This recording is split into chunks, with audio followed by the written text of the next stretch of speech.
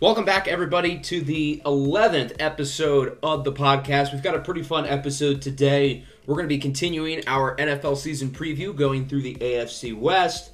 The MLB season's really starting to get exciting. We're going to go over some storylines. We're going to give our American League All-Stars. The NBA season is just wrapped up. We're going to talk about the finals and the offseason. And then for our fun and games segment, we have a surprise that not even I know yet. So it should be interesting. As always, of course, I am joined by Nick and Ader. If you want to say anything before we kick off. Not much to say. I'm glad to be back and got a sneaky little surprise for Rocky today. Yeah, I'm actually genuinely curious what this could be. But that's going to be at the end of the episode. So let's not waste any more time and get started with our AFC West analysis and predictions. So we have gone through the AFC East and the AFC North up to this point. We've gone through each of those teams within those divisions. And today we're going to take a look at the AFC West. And everything here kind of starts and ends with the Kansas City Chiefs, who have won the division for a bazillion years in a row. They were the Super Bowl champions last year. They've hosted the AFC Championship every year Mahomes has started, 5 years in a row, which is very impressive. And there's no reason to think they're going to slow down. I think the Chiefs have done a good job of continuously adding talent while also drafting well and staying young. And I think they will be able to have sustained success over the next decade or so with Patrick Mahomes at quarterback. He's the best QB in the league. I don't think anybody's really going to argue that. They have the best tight end in the league with Travis Kelce. They have Chris Jones, who I thought should have won Defensive Player of the Year last year. I mean, those are three of the 5 to 10 best overall players in the league on one team. There are still some questions, though. I'm curious to see how the offensive line performs. They lost Orlando Brown, so they did pay Jawan Taylor a ton of money. But, I mean, what's going to happen with left tackle? They recently signed Donovan Smith. Maybe he's going to start there. The interior line's really good, though, with Joe Thuney, Creed Humphrey, and Trey Smith. But the tackles could be interesting. The wide receiver position with this team has really been in question since Tyreek Hill left. Now they don't have Juju Smith-Schuster anymore. So who's really going to be the number one? I don't think Kadarius Toney or Sky Moore really have that in their skill set. They're more of, like, gadgety slot guys. Marquez Valdes-Scantling's cool. Rashee Rice is interesting. It's nice having Travis Kelce, who is the number one target in the passing game, but I'm curious to see if any of these receivers step up. I'm curious to see if Isaiah Pacheco has another good season. I'm sometimes a little bit weary of late-round running backs. It seems like they don't always progress, but I think Isaiah Pacheco could be one to break the trend. I think he is that level of player. And then defensively, they do have a lot of really good players. Nick Bolton is super underrated. L'Jarius Sneed is also very underrated. I want to see if Trent McDuffie and George Karlaftis can take a leap in year 2. They've got a lot of young guys, really specifically in that secondary. They had a bunch of rookies back there last year and still won the Super Bowl. So if all those guys, particularly McDuffie and Brian Cook, can take a leap in year 2, the defense could be better than it was last year. And with Mahomes and Kelce on offense, that should automatically be one of the better units in the league. Yeah, like you said, this Chiefs roster, they're going to be the favorite for the Super Bowl. That's without a doubt. But when you look at the roster, besides the big names, Mahomes, Kelce, Chris Jones, and I'd throw Creed Humphrey in there too, besides those 4 guys, they don't have a lot of really star power.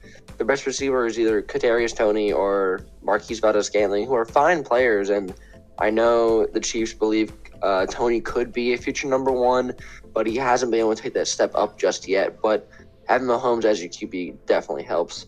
And Pacheco was solid last year. I know he kind of bullied the Eagles' run defense in the Super Bowl, and I think he'll be able to take a step up. But even that defense, there's not a lot of star power. They got Justin Reed, McDuffie, L'Jarius Sneed. They're all really young, really good players who look like they shouldn't be as good of a defense as they are, and yet they're consistently top 15, pushing top 10 defense. And the only real superstar name is Chris Jones, but that entire unit just plays really well, really efficiently, and they know how to get the job done, and they've been able to the past 5 years since Mahomes has been there. And obviously the wide receiver position is going to look at, you have Kelce, who's going to be him, and at the time of recording this, Hopkins is not signed anywhere, so there is always the chance that DeAndre Hopkins signs with the Chiefs and they become a juggernaut. But even if Hopkins signs somewhere else, I would not be scared of having guys like Toney, Sky Moore, and MVS as your big 3 receivers. Sky Moore looks like a really nice slot receiver. MVS can be that just deep running guy for Mahomes just to chuck it deep when he feels like it. And then Tony can kind of be the guy to kind of glue everyone else together, fill in where everyone else isn't. And when you have a guy like Mahomes, you can settle for lesser receivers. You kind of saw that toward the twilight years with Brady and the Patriots. But speaking of that twilight years with the Patriots, they weren't drafting efficiently towards those last few years Brady was in New England. You got N'Keal Harry, which was a bust. The running backs weren't panning out. They couldn't get Brady any weapons, and he ended up leaving because the roster was bad. But right here in Kansas City, they've been drafting efficiently. Pacheco looks great. Kelsey is really good. They got a top 3 center. Trey Smith looks really good. Chris Jones, Willie Gay, Nick Bolton, Snead, McDuffie. Everyone looks really good on this roster. And if they continue to draft how they've been drafting, getting those good trades like Kadarius Toney, this roster is going to be formidable for decades. So if any team in the AFC West can realistically dethrone the Chiefs really within the next 3 years, I would say that's the Los Angeles Chargers. And I think a lot of people would agree that right now they are comfortably the second best team in the division. The Chargers made the playoffs last year. They were probably the best wild card team in the AFC. They should have won their first round game, and then they hilariously blew it. So I think the narrative of Justin Herbert this offseason has been pretty interesting because it seems like there's a lot of people who feel like Justin Herbert doesn't really get any blame for the playoff loss or really anything that ever goes wrong with the Chargers. And it seems like some people kind of think that Justin Herbert gets portrayed as this like perfect quarterback when he's not. And then there's the other side of the spectrum where people think that Justin Herbert's really underrated and he doesn't get enough credit. I would say I'm kind of in the middle there. If I were to lean one way, I do feel like he kind of does deserve more credit. I mean, he's really, really good, and he has been phenomenal ever since he stepped on the field as a rookie. There's a legit argument that he is a top 5 quarterback in the league, and if you do have him in your top 5, I'm not really going to argue against it. The Chargers have an intriguing group of weapons. It seems like Austin Eckler is going to play. There were rumors that he wanted out, largely because of contract stuff, but it seems like he's going to play this year. The receiving core I'm interested in. They drafted Quentin Johnston in the first round. I wasn't as high on him as others, but I do think he is an intriguing prospect. Him and Mike Williams on the outside should be pretty good. And then Keenan Allen in the slot. He did grade out pretty well last year. He's the 9th receiver per PFF, but it does seem like he is starting to get a little bit older, which is understandable. Somebody in his 30s with past injury issues. But I still think Keenan Allen can be a productive player. He doesn't need to win with athleticism or quickness. He wins with his smarts and his route running, which can take him into his 30s. The offensive line was an issue early in Herbert's career, but now it's starting to turn into a strength, at least on paper. Rashawn Slater is going to be back. That's a big deal. Corey Linsley is one of the better centers in the league. Zion Johnson, I think, could take a leap in year 2. So their offense should have no problem scoring the ball. I do have some questions on defense, though. Khalil Mack is starting to show signs of age. He is still a good player, though. But will him and Joey Bosa be a top 5 edge rushing duo in the league? I'm not really convinced they can. The linebacking core, they added Eric Kendricks, but can this be the year that Kenneth Murray takes a leap? Because it's kind of now or never with him. The secondary, there are some questions. Can J.C. Jackson rebound after he played pretty terribly last season before getting injured? Can Asante Samuel Jr. take a leap in year 3? How's the other safety position along with Derwin James going to be? So there are some holes on this defense, and I think that could kind of be this team's kryptonite. But on paper, this is still a playoff team as long as Justin Herbert plays at a top 5 to 10 level, which he certainly should. Yeah, this is easily the second best team in this division, and we'll go over the other two in a bit. But just kind of looking at the Chargers, it like the Chiefs, it's going to revolve around the quarterback. It's going to revolve around Justin Herbert. Can he get the job done? I think the big thing revolving the Chargers, is the revolving door at offensive coordinator. And they finally got a guy who seems like he can stick around. And with Kellen Moore, seeing him in the Cowboys for a while, he was the guy that kind of helped out Dak Prescott kind of become one of the better QBs in the league. He throws a lot of trick plays in there that don't really need to be there. The classic Kellen Moore, just dumb, stupid stuff. But I think he's going to be a lot more efficient than Joe Lombardi was last year. When you have a guy as talented as Justin Herbert and he's throwing sub-30 touchdowns with Keenan Allen, Mike Williams, and Austin Eckler, I know there was a lot of injuries last year, especially to Keenan Allen. but still, you need at least like 30 touchdowns for Herbert. And when you are just throwing checkdowns with a guy who has a top 5 arm in the league, it's ridiculous. So getting a guy like Quentin Johnson for the offense to help him out, especially if like Keenan Allen and Michael Williams get hurt, you still have Austin Eckler on the roster who can help out. Joe Everett looks like a decent tight end who actually played pretty solid last year. You get Rashawn Slater back, who was hurt pretty much the entire season last year. Zion Johnson looks like he's going to be good. Corey Linsley's top 5 center. So the entire left side of the line is going to be really good. And then the right side is solid enough to where you don't need to worry about it right now. And then the defense, like you said, that's going to be the big question. I think what really helps out is you get a solid veteran linebacker in Eric Hendricks to either solidify the middle of the defense and also maybe fix Kenneth Murray and help him out to not be really bad. But the other big thing is getting J.C. Jackson back. He was hurt a lot last year, and when he was on the field, he was not that good. He's a great player, but if he can rebound from injury, kind of get back to what he was in that last season in New England, that's what the Chargers really need. You have Asante Samuel Jr., who played really good in that game against the Jags. He had, 3 interceptions? 4? He had a lot. I think he had 3, yeah. But he has the raw talent to be a top 15 corner in the league. But every now and then you'll see him get burnt good once, twice in a game. And it's a little upsetting. But if you get J.C. Jackson back, Asante Samuel kind of reforms what he can do. Derwin James is the top 2 center or safety in the league. And find that guy next to Derwin. Right now, I think they have Alahai Gilman as J.T. Woods as their second safety. They're probably going to go try and sign someone else. There's still a few out there in free agency they can go get. But it's going to revolve around this defense and see if Bosa and Khalil Mack can be the guys. If Kenneth Murray can take the step up. If J.C. Jackson and Samuel can kind of be that top 10 corner duo that they can be. But it's really going to be to see if Kellen Moore can get Justin Herbert to show that he has that top 5 talent that we all know he has. The team who finished in 3rd place in this division last year was the Las Vegas Raiders. They only won 6 games last year. They do have quite a bit of high-end talent, but I am concerned that this team could finish at the bottom of the division again. Josh McDaniels has proven that he's not really an NFL-caliber coach, and there's no reason I think that's going to change this year.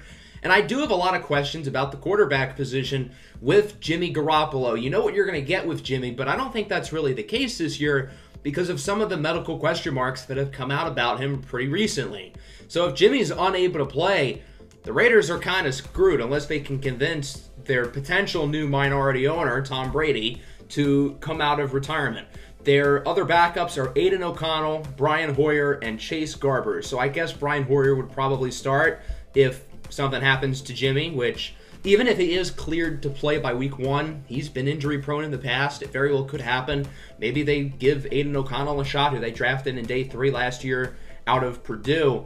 But whoever plays at quarterback is going to have some very good skill position players, and that starts with the rushing champ last year, Josh Jacobs, and there are some questions about him too. It's unclear with his contract status if he's going to play. It seems like he wants a new deal, and the Raiders aren't budging, which is kind of understandable. Obviously, he plays running back. He's got a lot of tread on the tires as a 4-year full-time starter, but Josh Jacobs seems pretty adamant about getting that new deal and being able to sign a long-term deal for some of these other running backs who have been unable to. At wide receiver, again, Davante Adams, arguably the best player at the position in the league, and they've got some pretty good players behind him. Jacoby Myers is a decent starter. Hunter Renfrow struggled last year, but he is a good player. Austin Hooper at tight end is fine. The offensive line, though, certainly not great, minus Colton Miller at left tackle. So the quarterback position's a question mark. The running back position is a question mark, assuming the contract status with Jacobs doesn't get fixed. And the offensive line is pretty bad. And that was the least of the Raiders' worries last year because their defense was pretty atrocious. They do have some very good players here. Max Crosby, of course, one of the best pass rushers in the league. They drafted Tyree Wilson, who should be a good player. They still have Chandler Jones, who is showing signs of aging, but still a decent enough player. But other than that, it's really not good. They don't have a lot in the middle. Their linebacking core, maybe Divine Diablo takes a step up, but it's really not great. The corners, again, not great at all. Their current projected starters are Duke Shelley and David Long. At safety, they have some intriguing players. Maybe Marcus Epps can be productive here. Maybe Traylon Merrick takes a step. Nate Hobbs in the slot is fine at corner, but it is a really bad defense to go along with the questions on offense, and I think there's a chance this team could end up being the worst in the AFC, especially if Jimmy Garoppolo does not play. Yeah, the biggest question mark, just like the past two teams, is going to be the QB. Going from Derek Carr, who adding Devontae Adams, you think would have been played a lot better, and played worse enough to get benched and get replaced by a backup that I don't even remember. What Adrian McCarron? Is that who it was? I don't know at this point. But Jimmy G is probably a downgrade. Maybe he'd be more consistent, but he has less of a ceiling than Derek Carr. And if he's not even going to play, then who knows what the Raiders are going to get. After signing the 3-year deal, maybe they go out and just try and tank for CJ. Or Caleb, not CJ. I wish. You get Caleb, you get Drake May, whoever you want to go get. That's probably what the Raiders are kind of going into this year. If you can get Jacobs on a new contract, that'd be nice. But I have a feeling that if he wants a contract, and I don't think he wants it with the Raiders, I think he wants to get out of there. I think Devontae Adams, they signed him to a new deal. They traded for him. He might want out. He might want to get out of there and he sees it's going down. But I don't know what he wants to do. He loves to be a Raider, but now his best friend is gone. So who knows at this point if he's going to stay there or not. And then Jacob Myers, solid 3 guy. Hunter Renfrow, nice slot guy. But pairing with Devontae Adams is going to be really nice for Jimmy G, assuming he plays. And the offensive line, big question mark. Colton Miller is solid, but the rest of the line, not very good. Probably the weakest part of the entire offense last year, along with Derek Carr. But that defense is something real bad. And besides Max Crosby, that's about all they got. The interior defensive line is Jerry Tillery and Bilal Nichols. You know who they are, and you know they're not very good. They're going to be ran all over. You have one good pass rusher because Chandler Jones was not very good last year. Maybe Divine Diablo takes a step up. Maybe, who knows. Nate Hobbs is a solid corner, but he's not number one. He's a fine slot guy. You want Duke Shelley covering Tyreek Hill, covering Travis Kelce. Who's going to cover Travis Kelce? No one. That's 400 yards that Travis Kelce's getting in 2 games. The Raiders, I don't think, are going to go very far. McDaniels is a bottom 3 head coach in the league. I said in the AFC North video, I am a Steelers hater. I am a Raiders hater. I am a Kyler Murray hater. Josh McDaniels is not a good coach. There is a reason that Derek Carr took a step down when he got Devontae Adams. And that's because the offensive line and Josh McDaniels. And this team will not go very far. I kind of want them to do good to stop me and make me stop hating. But you downgrade at QB, the defense looks awful, and your best 2 players, you have Devontae Adams, who probably wants out, Max Crosby, who got a new deal, but I wish he'd leave so that he can go win at something, because there's not going to be a lot of winning in Vegas. And then the final team we have in the division is Broncos country.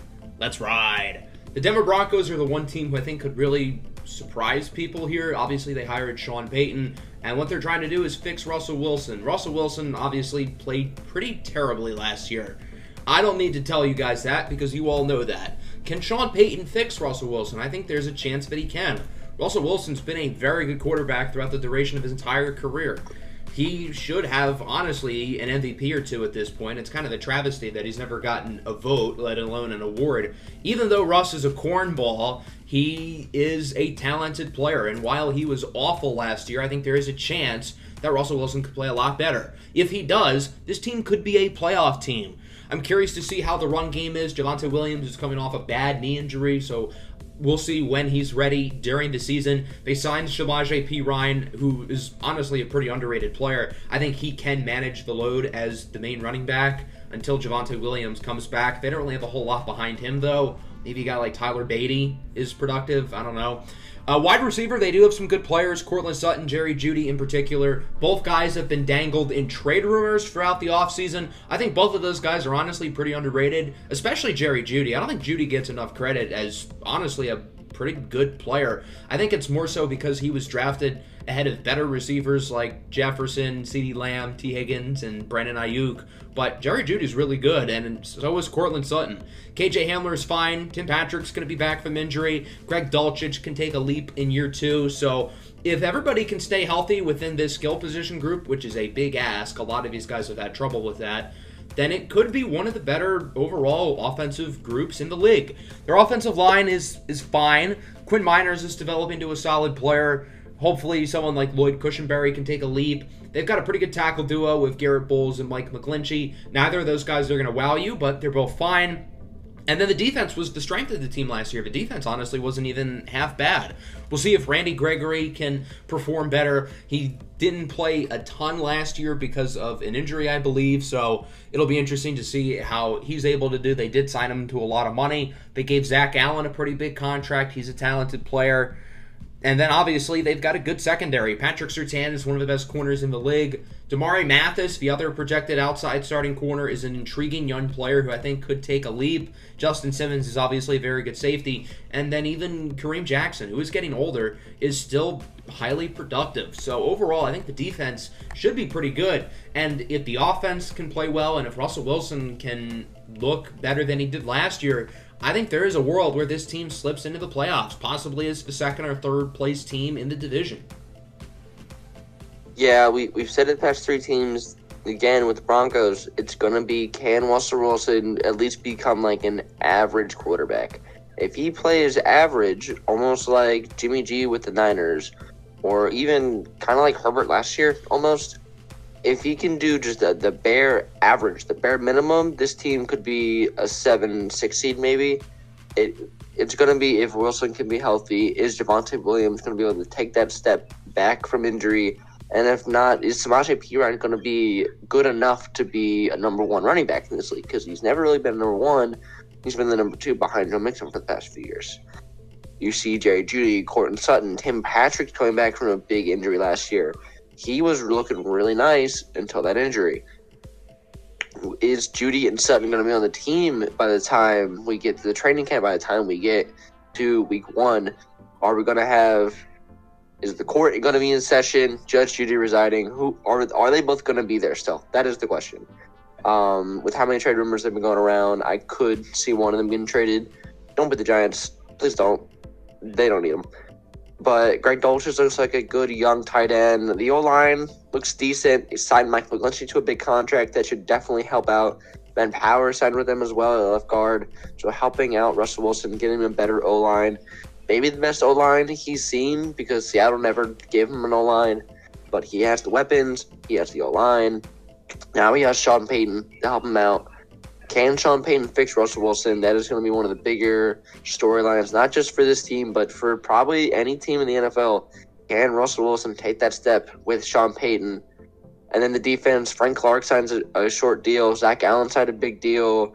Baron Browning looks like a young linebacker coming up.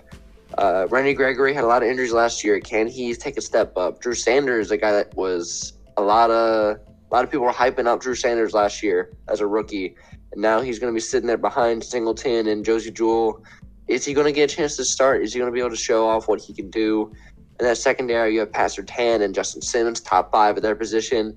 Are they going to be able to hanker down that secondary? This defense is really good last year, top 10 probably. And it's going to be a big question of, can they sustain it? Can they continue to do what they were doing last year? There was a few games like that Rams game on Nickelodeon, and they let up so many points. It's because Russell Wilson couldn't stay on the damn field. They couldn't. The defense had to keep getting back on the field every damn 4 plays. If now they have time to rest a bit, assuming Russ plays fine, it's going to be the question, can the defense be at least what they were doing last year? Can Russ play average? If he could do that, and you told me they were a 7-6 seed, I wouldn't be surprised. Yeah, before we reveal our orders, another player who I forgot to mention, one of my favorite players in the draft, Marvin Mims, a wide receiver. I think he could get a lot of snaps this year, especially if some guys get injured. But as for my order, I'm going to go kind of chalky here. Chiefs, Chargers, Broncos, Raiders. I want to be creative, but I think that's going to be the order. I think if any of those switch around, maybe the Raiders perform better than expected. Maybe the Broncos pass the Chargers. I do have a hard time thinking the Chiefs don't win the division, but a couple injuries happen, and you never know. The complexity of the division could change. Yeah, barring any kind of injuries, I think that's probably going to how it plays out. With Russ assumingly playing better, Jimmy G being a downgrade, it's probably most likely going to be Chiefs, Chargers, Broncos, Raiders. I don't really see any logical way it becomes anything different besides any sort of injuries. Okay, so with that, we will now shift our attention to the MLB season. We've got a lot of interesting topics to talk about there, so let's dive on into it. There have been a lot of interesting storylines here in this MLB season, and it's been a pretty fun year so far. One of my favorites was really last night with the Oakland A's reverse boycott. It was really cool to see the A's have a packed house. They ended up winning their 7th game in a row, beating the Tampa Bay Rays, who of course had the best record in baseball.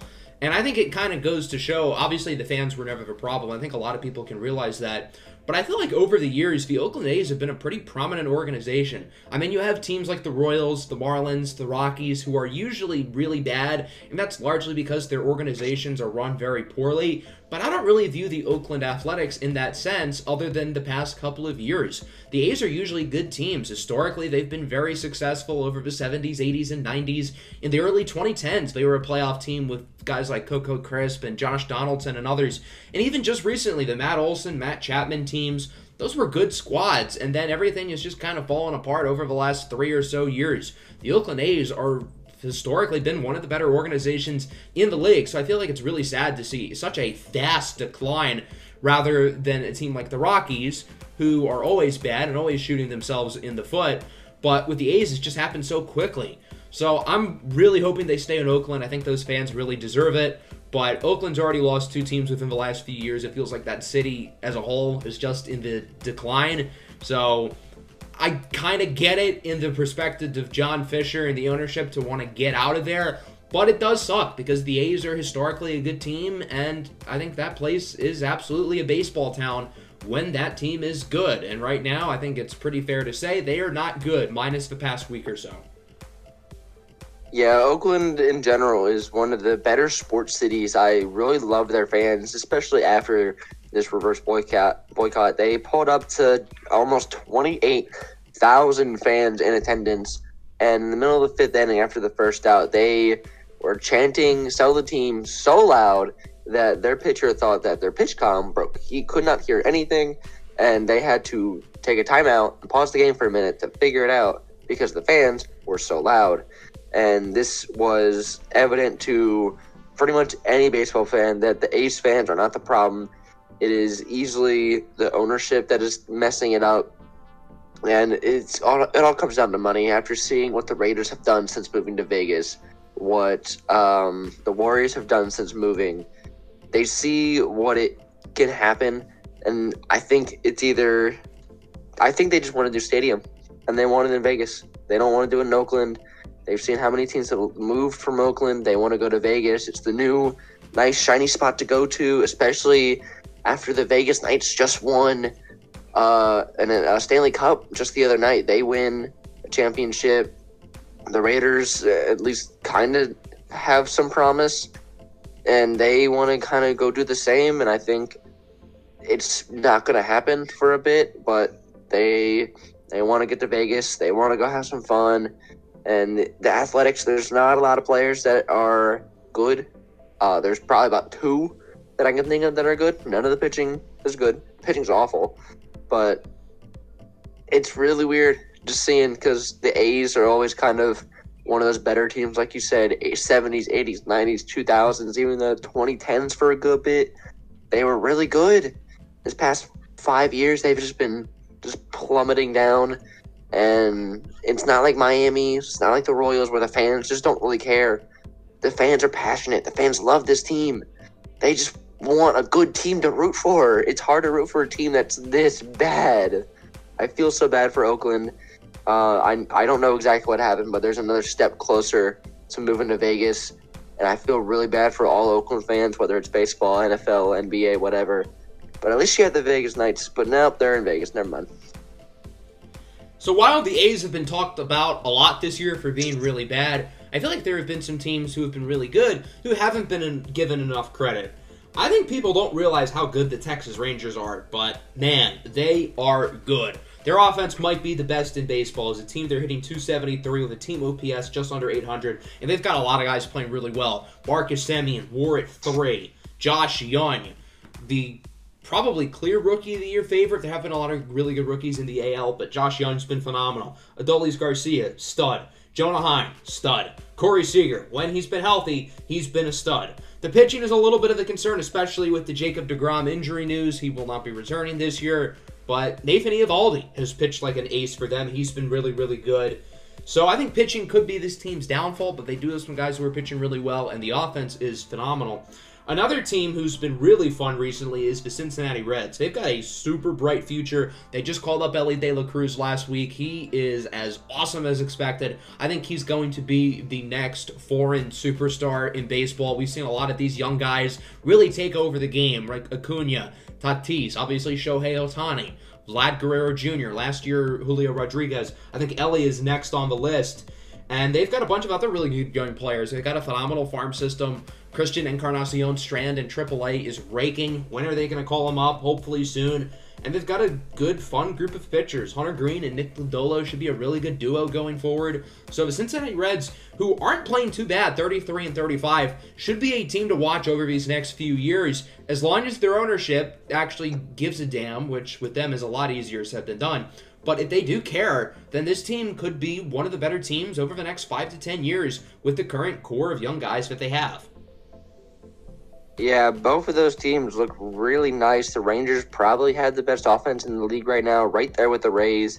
And even after DeGrom got hurt, a lot of their pitchers are doing really well, and it's hard to shy away from them. They're, second best record, third best record right now in the American League? Yep, third best, right behind the Orioles. They're a good few games ahead of the Angels and the Astros. Mariners haven't been all that good this year, and A's aren't doing anything. So they got a good, clear shot to go win that division, and even if they don't, as long as they keep doing what they're doing, they should easily get one of those wild card spots at the bare minimum. And then the Reds, they're in the NL Central. They will always have a fighting chance to win that division. I don't think it's going to happen this year, but if you tell me next year they go out, win that division, because the Brewers suck, the Pirates suck, the Cardinals are too old, I wouldn't blame you. They have one of the best young rosters in the league. They look like they could be the next Diamondbacks, the next Orioles, and I would not be shocked. And if this ownership sees what the Bengals are doing in Cincinnati, why not try it with the Reds? And then the third team that's kind of surprising me, myself, is the Miami Marlins. They are over 500. They're only 4 games back behind the Braves. They've been playing really well. The hitters have been doing really well. Jazz, you would think, is doing really good. He's been fine. He's not too bad. But a lot of those hitters, Avisel Garcia, Nick Fortes, a lot of those guys are playing a lot better than people would think. The pitchers are doing great. Yuri Perez has been called up. He's been doing good.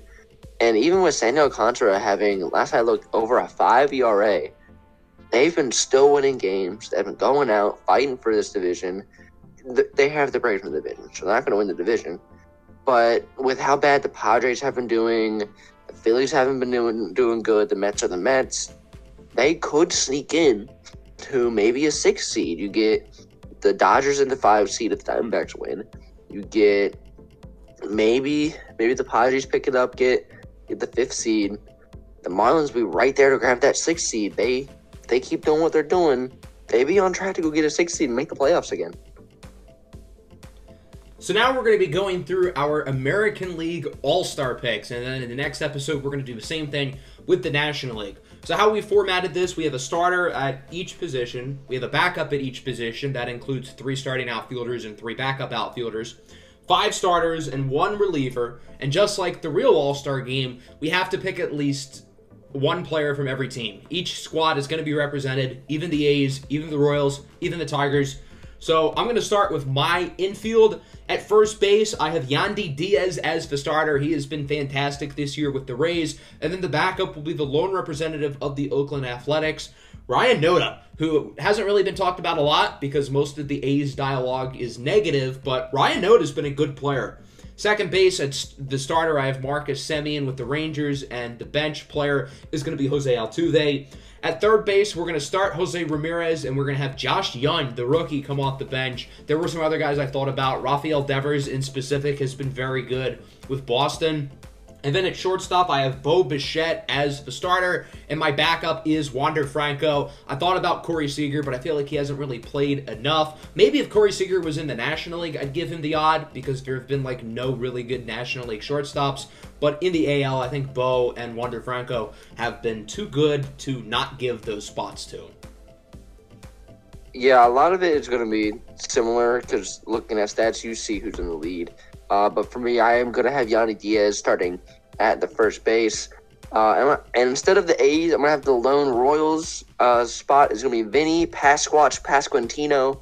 I almost had Ryan Noda there, but there's another A's hitter that I think is deserving. And I needed someone to be on the Royals because they have no good pitching, and it's about it. Second base, chalk, same thing as you. Marcus Semien starting. Altuve is the backup. Altuve hasn't played all that much, but he's been good when he's on the field. At third, we have J-Ram starting. I thought about Josh Jung. I thought about Devers. Love Devers. But I ended up going Matt Chapman, guy who's been a little resurging offensively and always a gold glove, platinum glove type of defender.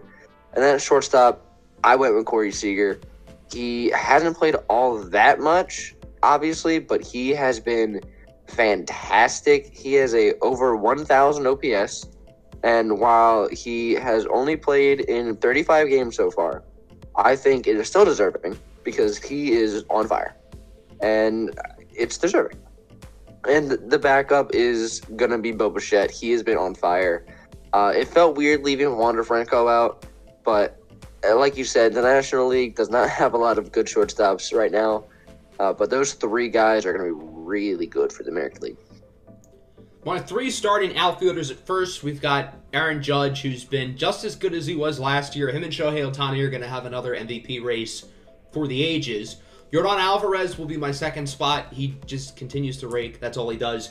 And then my third starter, there are a few good candidates here, but I'm going to give it to Randy Arozarena with the Tampa Bay Rays. And then my three backup outfielders, we have the lone Boston representative, Masataka Yoshida, along with Mike Trout, and then Adolis Garcia with the Rangers. Behind the plate, my starter is going to be Adley Rutschman with the Baltimore Orioles. I think he is absolutely good enough to be an all-star. He's earned this opportunity. And then the backup will be the lone Royals representative, Salvador Perez. And while he is getting older, he hasn't really lost much of the step offensively. As for the designated hitter, Shohei Ohtani, for me, will be the starter. I thought about putting him in as a pitcher, too, but a lot of the pitchers I have are their only team's representatives, so I couldn't. And then the other DH will be the lone representative for the Chicago White Sox with Jake Berger, who's been one of their better offensive players this year, and the White Sox don't have many other good candidates. For the outfield, it's kind of a bit of a chalk in those three starters. Yordan Alvarez in left field, you got Randy Arozarena in center, and you have Aaron Judge in right field. Those three look like potential MVP candidates. Between those three, Shohei, they all look fantastic. For the backups, I had the lone Boston representative and Masataka Yoshida. Love that man. Left field, I have my lone White Sox representative and Luis Robert. He has been really good. I thought about Jake Berger, but I will get to DH in a minute. And then we have Mike Trout, of course. It's Mike Trout. Behind the dish, I almost went Adley Rutschman, but as the starter, I have Jonah Heim. He has been ridiculously good. He's been hitting better than Adley. His defense is up to snuff. And as a part of the best offense in the baseball, give him the start. And then you got Adley Rutschman right there, backing him up. DH spot, got to be Shohei Ohtani. No reason to go anywhere else. And backing him up is my lone A's representative, Brent Rooker. Him and Ryan Noda have been really pretty good, actually, for the A's. If they got traded at the deadline for some decent prospects, I would not be shocked. But maybe if management cared, they could build around them instead and go win games, but they would never do that. As for the pitchers, the starting pitcher for the American League will be Shane McClanahan for a second straight year. He has been arguably even better than he was last year, which is really impressive.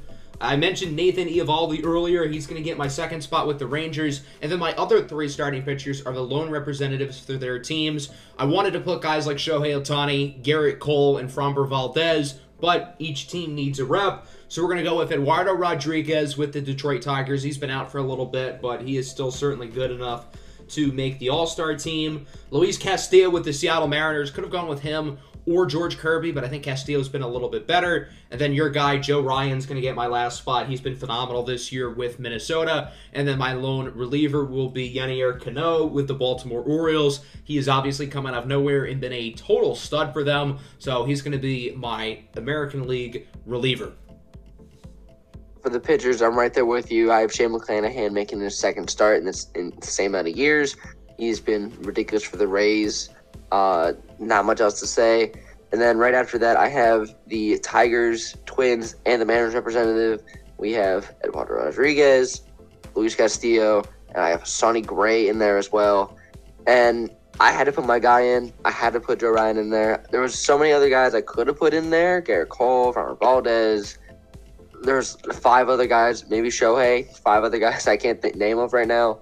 But I wanted to go throw someone else in there that I thought only I would have put in there, but we got Joe Ryan in there. And then as a reliever, I was hoping you'd do someone else, but Yanier Cano looks fantastic. He's better than Felix Bautista. He looks like the best reliever in baseball right now.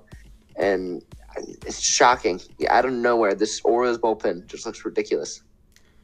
So those are our all-star selections for the American League. Pretty similar, but we do have some differences. A lot of good candidates. It should be a fun race. And then next time around, we will be going through our National League All-Stars as well. So let's now shift to the NBA. We're going to quickly recap the finals and talk about the offseason and the draft. The NBA Finals has concluded, and as I'm pretty sure both of us predicted correctly, not only did the Denver Nuggets win, but they ended up winning in 5 games. I think the Miami Heat deserve a lot of credit. Their roster really is not the best, but Jimmy Butler, Bam Adebayo as well, and obviously Coach Spo were able to lead them to a finals appearance, the first 8 seed to make the finals, I think since one of those Knicks teams in the late 90s. 8 teams making it out of the first round is pretty much unheard of, let alone making it all the way to the finals. But Denver's too good. I think Denver would have beaten whoever they would have played against in the East. If not Miami, I think they could have beaten whoever they would have played against in the West. The Nuggets went 16-4 in the playoffs. They only had 1 series go longer than 5 games. That was Phoenix in the second round. They never had an elimination game where their backs were against the wall. The Denver Nuggets were the best team in the league this year. They absolutely deserved this. Nikola Jokic is the best player in the world, and I will not let anybody tell me otherwise. He is the man, and he showed it through the entire playoffs. And they've done a really good job of building the roster around Joker. Jamal Murray is a legit number 2 option. He's a B-plus player in the regular season, but he is an A-level player in the playoffs. And this is how he was in the bubble. And now that he's fully healthy again off the ACL injury, he looks better than he was before he got hurt. Michael Porter Jr., Aaron Gordon, Bruce Brown, KCP, all guys who are able to step into their role. And I also got to shout out my boy, Christian Brown, Rock Chalk, the 5th player in basketball history to win an NCAA National Championship and then the NBA Finals the following year. And he was an impactful rotation player for them. So shout out to CB. Yeah, like you said, both me and you both had the Nuggets in 5. I tried to predict the exact amount of games. I thought Heat would win game 1 and it would be chalk from there. I was close. They won game 2. I was goddamn close. But regardless, I think after the first round of the playoffs, I think we all saw the Bucks fall. The Celtics struggled a little bit against the Hawks, and the Suns struggled a bit, and we all kind of looked at the Nuggets kind of dominate whoever they played. I don't even remember at this point. But they were dominant, and we all kind of thought, they kind of coasted the last bit of the year, but they look hot. Jamal Murray looks fantastic. Jokic looks like the best player in ever. He probably, maybe best offensive center. He can pass, he can shoot, he can score, he can dominate, he can do whatever you need him to do. He's going to be there. It was chalk. That's what it was. We all thought, okay, past few years, it hasn't been the 1 seed. It hasn't been the Nuggets. They've been really good, but they just kind of haven't been getting it done in the playoffs. But this year, Jokic, his little young 15-year-old fat boy self, grew up, became a man, and he kicked some goddamn ass, man. It's not much. It's hard to react to these playoffs because going into this finals, everyone kind of looked at it and thought it's going to be the Nuggets. Like, it would have been cool to see the Heat win. It'd be fun to get a nice storyline. Jimmy gets a ring, Bam gets a ring. But it's not much to say. Jokic finally gets his ring, which is well-deserved. Jamal Murray gets a ring after the incredible storyline comeback injury that he's had. But it's going to be hard. It's hard to beat the Nuggets. And I do want to say, people thought this was a boring finals. We might have all thought the Nuggets were going to win, but this is the most watched finals in the past 5 years. Which after the past few finals, the Bucks finals, I think the Raptors finals is included in that. This is the most watched finals in the past 5 years. You're calling it boring? It's not boring. Jokic is amazing to watch. And Jamal Murray, fantastic. Welcome. So let's now take a look at the offseason, and we're going to start with an interesting question here. Do we think the Big Three/super team era in the NBA is dead? And I would say probably kind of, no, sort of. I still think teams are going to be able to form super teams. The Suns might make another move to add another star with KD or Devin Booker. Maybe that's James Harden. Maybe that's Bradley Beal. Who knows? The Lakers are going to look to add another star, Kyrie Irving as well, possibly in the mix. So I think teams are not only still going to try to make super teams, but I think you're going to have some successful ones if you can round out the roster with good depth. Look at the Lakers this year. Obviously, they weren't a super team, but they had a very productive deadline. They didn't give up a whole lot. They added a bunch of good depth pieces, and as the 7th seed, they made it to the conference finals. So if teams can be smart, building around their really good players and adding good, solid, quality role players, then I still think there is a world where super teams can win championships. But on the flip side, we're seeing a lot of these smaller market teams who have built through the draft winning championships. The Raptors built through the draft. They made their one big move to acquire Kawhi Leonard. They won the finals. The Bucks, they built through the draft. They took chances on unheralded players like Chris Middleton, and it paid off. And then look at the Nuggets. Pretty much all of their best players, they drafted. Jokic was their pick. Murray was their pick. Michael Porter Jr. was their pick. And they've added good role players like Aaron Gordon, KCP, Bruce Brown. So I think both building through the draft and building through super teams are viable ways to win championships. And I think because of that, that adds a lot of parity to the league. There's multiple ways you can build your team to win a championship as a big or small market. It is possible. So I think having that parity in the NBA is really good. So while I don't think the super team era is truly dead, I think seeing, teams build through the draft, Golden State as well, most of their core comes from the draft, and they won 4 championships with Curry and Clay and Draymond and all those guys. So you can still build in the draft in this league and win championships, but you got to hit on your picks. And in the NBA, it is a little bit of the crapshoot. It's not easy to hit on your picks. 5 out of every 10 top 10 picks every year don't normally turn into quality role players, and then you only have 1 or 2 guys who end up being really good players most years. So while it is a challenge, if you can hit on your picks, it's possible. Yeah, I was the one that brought up this question, and I wanted to bring it up for 4 reasons. The Nuggets, the Heat, the Celtics, and the Lakers. All 4 teams made their respective conference finals. All 4 teams have 2 elite star players. Nuggets have their 2. Heat have Jimmy and Bam. Celtics, Tatum and Brown. Lakers, LeBron, AD. All 4 of them made their finals. They have their 2 stars, and they have good to elite role players. And that is where I'm thinking the direction of the league may be going. Of course, you're going to have teams want to still go get super teams. The Lakers have money. They might want to go get Kyrie, maybe James Harden, maybe. Kyrie wants to recruit LeBron to go to Dallas. I doubt they have the money, but it's an idea. Like you said, the Suns might want to go get someone else. And it's going to be a question of can they? Because if you have those 3 guys, it's going to be hard to keep them stable. Look at the Nets these past 3 years. They had barely any games with their big 3, and now all 3 of them are gone. You have the Suns. They got KD, and they got bounced in the second round. You can look at the Bucks. They don't have any superstar big 3, but you got Giannis, Chris Middleton, and Drew Holiday is their 3rd guy. They have a really nice roster, and they end up winning the finals. You have the Raptors. They went out. They got their 1 big star. They got their really good, nice players. Finals. Easy win. You can look at the Sixers. They tried. You have Embiid and Harden. That's your big 2. They just didn't have enough good role players to build around. Embiid and Harden. You have Tyrese Maxey, PJ Tucker is solid, but not enough. The way I'm seeing it is you get your 2-star players to build around, and if you get good to elite role players who can fill out and still be productive while if they're hurt or if they're sitting because they're tired or something, you're still going to be able to win games. That's how I'm seeing it. I think the biggest 3 teams that are going to be a testament to this is to see what the Lakers do and if they get a star or if they just build around LeBron and AD. The Thunder, and if they get 1 star, 2 stars, or they try and get just the 1 star and build around SGA, the new star, and keep the role players. And what the Blazers do they keep Dame? Do they build another star with Dame? That's going to be the big testament to see if this Big 3 era is alive. It's going to be a big question. I do think teams can do the super team type of stuff, but it's going to be difficult. But I do think this big 2-star elite role player era, I think it's starting to perform. You see the Nuggets, you see the Heat, you see the Celtics. They're going for it. They know what they're doing. The NBA draft is a little bit over a week away.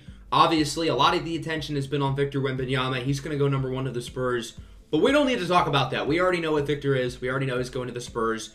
So there are some other interesting storylines, particularly the 2nd and 3rd picks, which are really the pivot points in this year's draft. We'll start with Charlotte at 2. The question is, do they go with Scoot Henderson or do they go with Brandon Miller?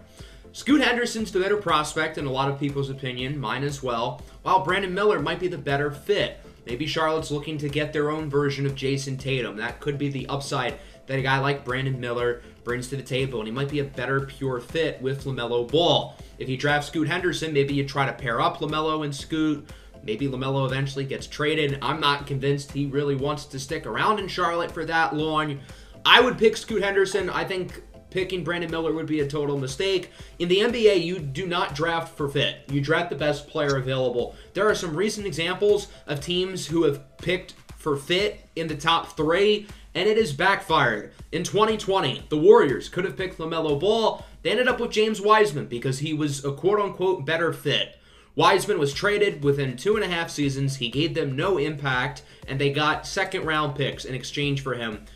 Would a good version of James Wiseman be a better fit than LaMelo? Yes, but I'm sure they would rather the asset of LaMelo right now than James Wiseman, who turned into nothing. 2 years ago, 2018, the Sacramento Kings had the 2nd overall pick. A lot of people, myself included, thought Luka Doncic was the best prospect on the board. They had drafted their ball-dominant guard the prior year with De'Aaron Fox, so they decided to pair him up with Marvin Bagley. Bagley was eventually traded before his rookie contract ended for pretty much nothing, and Luka Doncic is practically an MVP-level player. So you have teams like the Kings and the Warriors who have drafted basically busts over all-star plus level players, and there are other examples of this going back into the past as well. So I don't think the Warriors should draft for fit. Am I saying Brandon Miller is going to turn into Marvin Bagley? No, I'm not. But I think you got to go with the best player available, and that's Scoot Henderson. Then that brings us to the Blazers at 3. We know which player is going to be the pick there. It's going to be whichever one of Scoot or Brandon Miller does not go to the Hornets. The real question is, though, who will be making the 3rd pick? Because there are a lot of rumors that suggest the Blazers are looking to move out of this selection and go and get a star. They want to build around Dame, and there are a lot of really good options for them. Jaylen Brown could be in play. I don't think the Boston Celtics will want to trade him, but I think that would be best case scenario for the Blazers. A name that I've seen a lot is Karl Anthony Towns. I think this would be a mistake for Portland. I don't think Cat is worth the 3rd overall pick. Bradley Beal's name has been floated in trade rumors now. I think trading really any high draft pick for him would be absolutely moronic, but the Blazers are desperate. Another option, maybe you don't trade the 3rd pick for a guy like OG Anunoby, but he's someone who could be in play for a team like the Blazers. Mikal Bridges could always be in play, although I doubt the Nets really want to do that. So I'm not sure if the Blazers can really get great value here. If they don't, I don't think they should force a trade and just pick whichever of Scoot or Brandon Miller, if I had to guess, probably Brandon Miller, who would be on the board for them. You'll have an asset in Brandon Miller on your team who you can eventually trade down the line if you still want to get that star. And if not, you can just keep him and build around him, assuming he's a good player. So I'm very curious to see what the Blazers do there at number 3. And then after that, you get to that next tier of prospects like Amen Thompson, Jarris Walker, Cam Whitmore, Asar Thompson, Taylor Hendricks. It'll be interesting to see what Houston and Detroit do at 4 and 5, which will really lay out the rest of the draft. I think Houston probably goes Amen Thompson, and then the Pistons at 5 have a number of different ways they could go. Maybe they go with Walker, maybe they go with Whitmore. I kind of get the gut feeling they might really like Taylor Hendricks. I think that would be a pretty good pick for them. And then after that, you get to that next tier of guys like Anthony Black, Cason Wallace, some other good players, Grady Dick, of course, go Jayhawks. And who knows, maybe we'll see some surprise lottery picks. Maybe a team like OKC takes a shot on upside with a guy like Derek Lively, Gigi Jackson, or even Bilal Coulibaly. So it'll be an interesting draft. Obviously, 2 and 3 are the big picks to watch, but I think there are some other interesting storylines with these prospects down the board. Yeah, I'm not going to go too much into this. I don't know NBA all that much, and let alone the draft. But what I do know is you don't draft forfeit, you draft who's best available. I'm sure the Hornets can figure out, assuming they take Scoot, that you can combine Scoot and LaMelo and have them both on the court. And if anything, if Scoot ends up being better than LaMelo, trade LaMelo. Do what you need. Make it work, whether it's both of them or just one. Just don't take Brandon Miller. It's not that he's bad, but Scoot is a better prospect. I think almost everyone can agree with that. And the Blazers, I think it's either one of 3 things. Either you draft Brandon Miller, assumingly. Either you go and trade for a guy like Jaylen Brown, or you can trade Dame. That's another option. You have Anthony Simons. You have Shaedon Sharpe, who looks like a potential future MVP candidate. He looks like he's ridiculous. And then you get a guy, Brandon Miller, and assumingly he's good. That's 3 really good players. And if you want to trade Dame to go play as a Laker, a Celtic, Mav, wherever he wants to go, you can let him go win his ring, hopefully. And you can get picks to go build this roster around Simons, around Sharp, around Brandon Miller, and you can become still a good team, but be a lot younger. And Dame, obviously, probably, maybe the best player in your franchise, but sometimes it's time to go. His loyalty is probably better than none, but sometimes you got to know when to kind of cut the ties. It might be time for Dame. I think they're going to try and get a co-star for Dame, but I think if they can't get a guy like Jaylen Brown, I don't think they should go out and force anything else. I don't think you should get Cat. Maybe you go take Joel Embiid. I don't know if you have the ammo for that. I don't know if they want to trade a guy like Shaedon Sharpe to go get Joel Embiid. I don't know if they want to be able to pull that trigger yet. But it's going to be a big question mark to see what they do. Do they stay at pick 3? Does Scoot fall to them maybe? Do the Hornets decide to go and take Brandon Miller? Do they get a guy like Scoot to pair with Dame? Do they go get a co-star? Does Dame have to wear a different color? It's going to be so weird seeing him in not red or black. But it's going to be a lot. And I wish I could answer them, but I don't know. Yeah, I know the Blazers are definitely hoping that Scoot falls to them at 3 because either they get the better prospect or that pick becomes a little bit more valuable, assuming the rest of the league holds Scoot in a higher regard to Brandon Miller. So I'm excited to see how it turns out next Thursday. And with that, we're going to go to our fun and game segment at the end, and we will reveal whatever Nick and Nader's surprise is, which I don't know at this moment. So now we have made it to the fun and game segment here at the end of the episode. Nick and Nader told me off camera, what the hell? He told me off camera what the plan is. So if you want to explain to everybody what we are going to be doing, you can do that. Yeah, so as of recording this within the past week, Octi has hit 20,000 subscribers on his main channel on Octagon Gaming. And I thought to do as a little celebration was to do a little bit of a Q&A about him, his channel, and kind of what he's been doing the past couple of years, and just figured I'd throw it out here on here because he has no idea what he's planning for 20K, and I thought a little idea here. I figured it'd be nice and sweet for him. All right, I'm ready when you are. All right, so I will start off a little bigger. Number 1, what does it mean to be able to hit 20,000 subscribers? 20K is certainly a big number. When I started off when I was in like 7th grade, I never knew I was going to hit this. Obviously, I had big goals. I wanted to be big, but 20K seemed like a major aspiration, and here we are. So it's certainly pretty cool to continue to hit these big milestones, but on the flip side, it just means that we're closer to these even bigger numbers, and it's in reach, and it sort of symbolizes that we can go out and potentially get these bigger subscriber or view numbers down the line. So while it is cool, it also kind of signals that I got to continue to work even harder on my craft to get even better at it. So the next one I got for you is, how did you first get into YouTube and what made you start the channel? So a few months before I started, a friend and I had like kind of talked about the idea of like starting channels, and right as soon as we had that conversation, it's like a light bulb kind of went off in my head, and I thought that would be like the coolest thing ever. So I did some research that summer, and then that September, around my birthday, I started my channel, and here we are nearly 7 years later. So then this one kind of goes into that. What made you want to start making YouTube on doing like Madden, MLB The Show, 2K, and all that?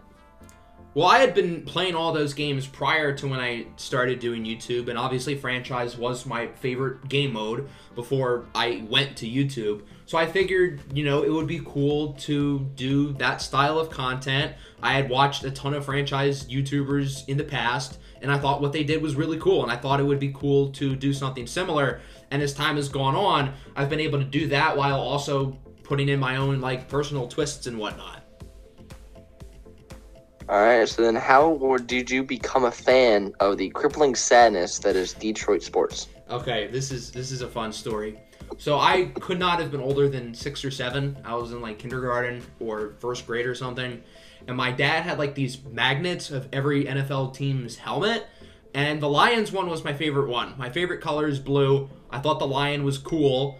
And the rest is history. I eventually hopped on the bandwagon for the other Detroit sports. I wasn't originally a Tigers fan. I was originally a Chicago Cubs fan. And I liked a bunch of different teams when I was young. I liked the Dodgers. I liked the Giants. I like a bunch of teams. But then right when the Tigers were getting really good, like 2012, with Prime Miggy and Prince Fielder, who had been one of my favorite players, I became a Tigers fan. And then from there, I really started to like the team, and then I figured I might as well hop on the bandwagon for the Pistons as well. So I kind of went over 3 there, considering none of those teams have been good at all during my childhood, but I'd like to think the Lions are turning it around, and maybe the Pistons can too. Not so sure about the Tigers though. So is that kind of also how you got into Kansas? There's blue, and you just hopped on the train? Yeah, so with Kansas, I might have saw like some college basketball top 25 ranking, and me being like 7 or 8 years old, I probably thought there were only 25 teams to pick from. And Kansas, I thought, was the coolest one, so I went with Kansas. And then for Oregon football, again, I was not originally an Oregon football fan. My team was originally LSU. And this is when they would have played Alabama in the championship like 10 or 12 years ago with Justin Jefferson's brother as the quarterback. And then eventually I hopped on the Oregon bandwagon like every other 10-year-old at the time. I thought their uniforms were really cool. Marcus Mariota, DeAnthony Thomas, those were my guys. And I've stuck with Oregon. So by choosing these teams over LSU football, the Cubs, and Philly sports, I have lost out on the possibility of getting many championships, but at least Kansas got one last year. And then we'll start going more into the channel itself. What series do you remember most fondly? I would say I have 2 here. The first one would probably be the Westlake Dynasty. That one lasted over 3 years of real time and nearly 300 episodes. If I've learned one thing about YouTube from that series, it's that I should not have series last 3 years and 300 episodes. But that series was always a ton of fun. I loved the idea of creating my own school and having my own storylines and building up from the ground.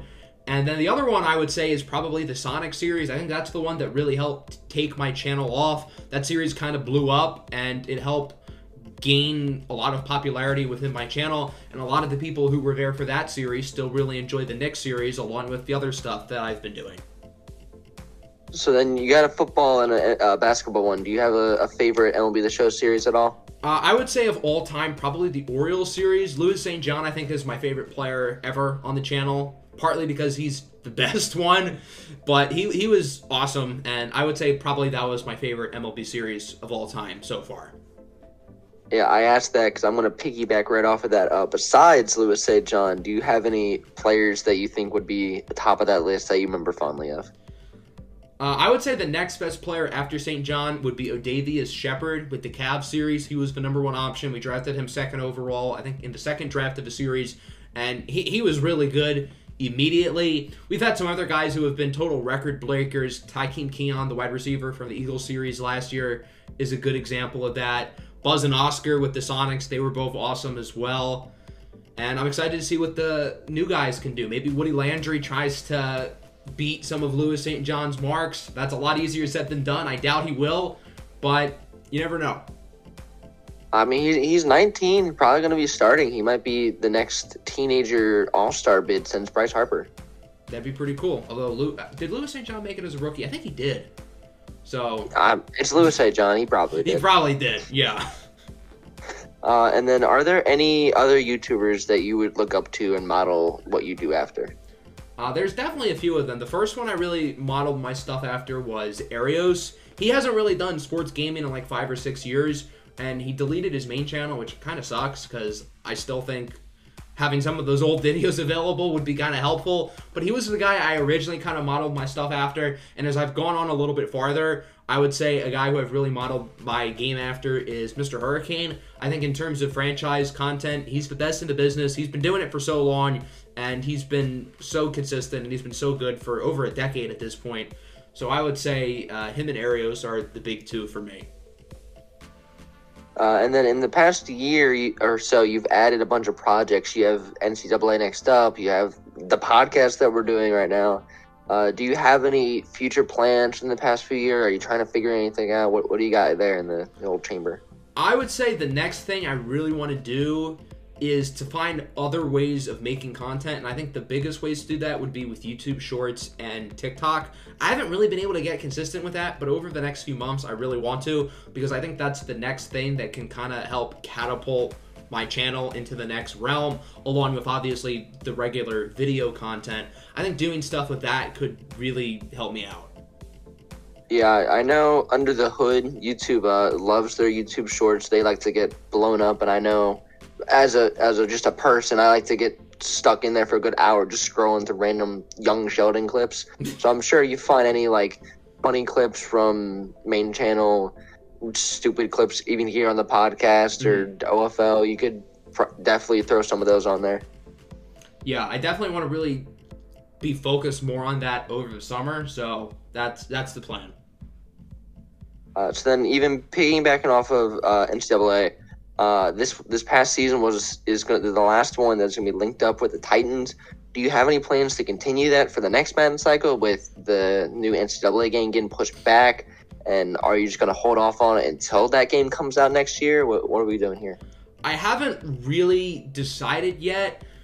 I'm not going to have as much time next year as I did this year to do a whole NCAA Next Up series, because that took all. Those episodes take really long to make, and it worked this year because I had a lot of time, but next year I don't really think I will.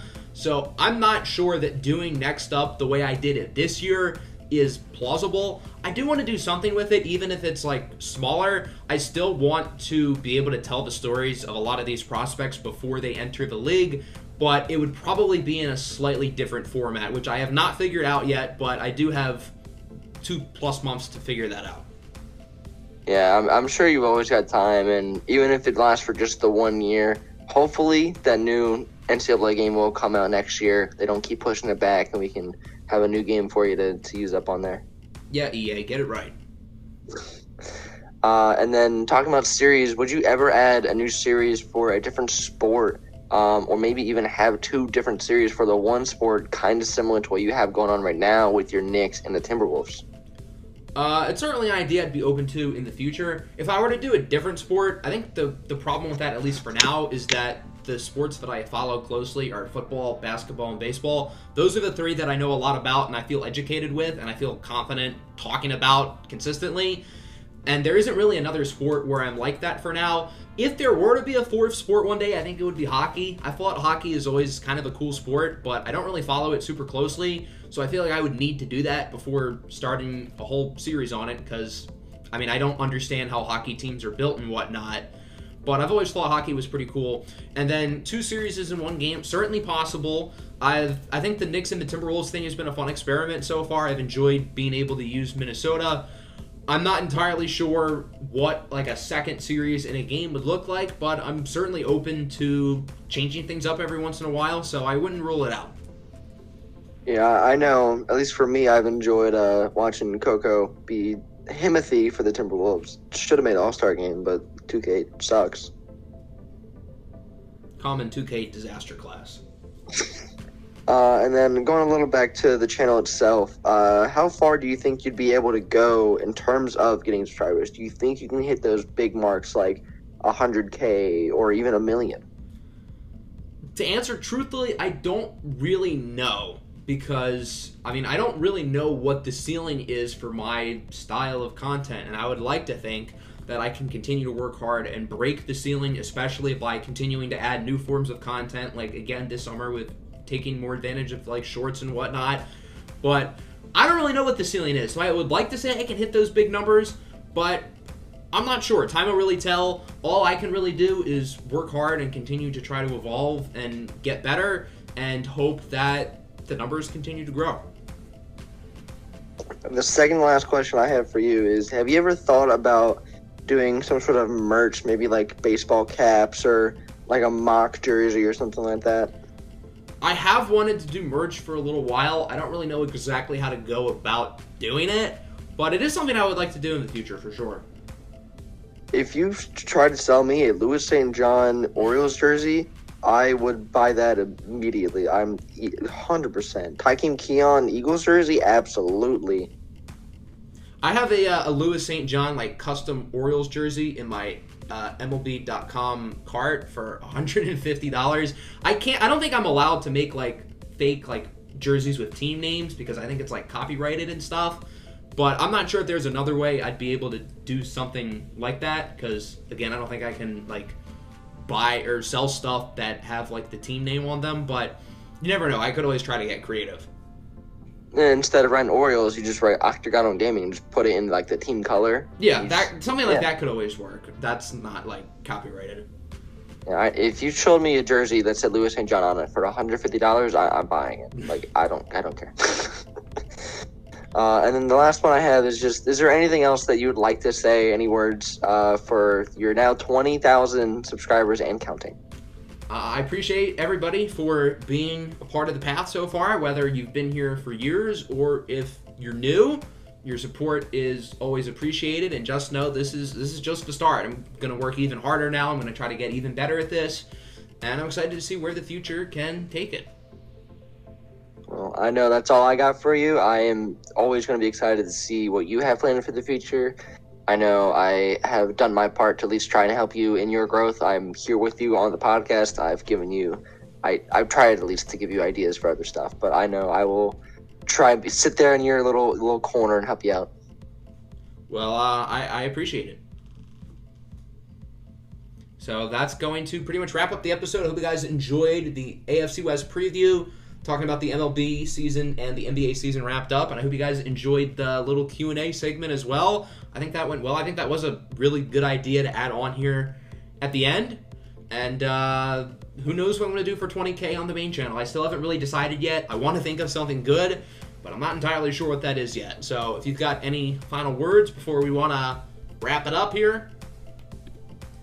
Not much, just here's another 20K. Here's another 20K. Hopefully it can come sooner rather than later. So make sure to like the video, subscribe to the channel if you're new. Next episode's going to be in a couple weeks. I do want to have some NBA draft-related videos up pretty soon since the draft is like 8 days away, so I should probably get on that. But, yeah, peace out.